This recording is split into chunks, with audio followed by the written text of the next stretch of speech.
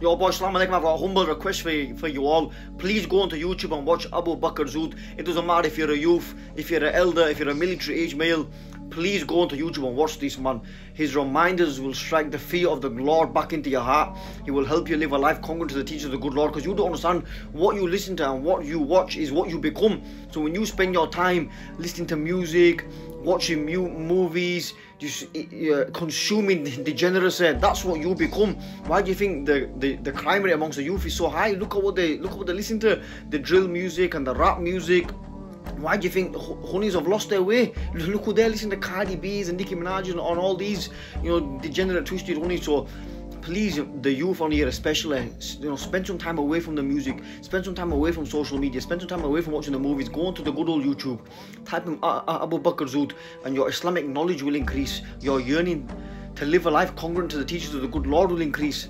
Your yearning to want to pray your namaz will increase. His reminders, I love them, alhamdulillah. Every time I feel like I'm going rogue, every time I feel like my head's going west, I'll go into the good old YouTube. I like Hoblos as well, but I love Abu Bakr Zood.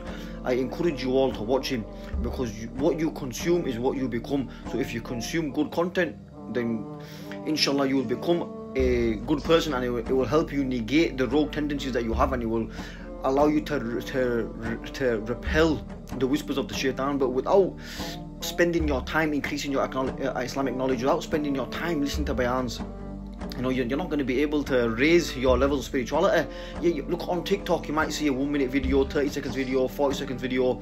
They're all Islamic, but that's not the same as sitting down and watching a 45-minute bayan, putting your blower to the side, not talking to no one, not messaging no one, not speaking to no one, and just concentrating on that bayan. That will calibrate your brain as well, because your brain's fried from TikTok.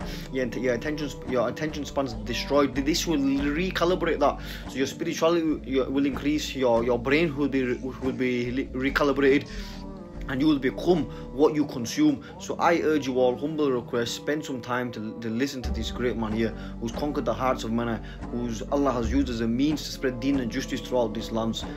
Assalamu alaikum.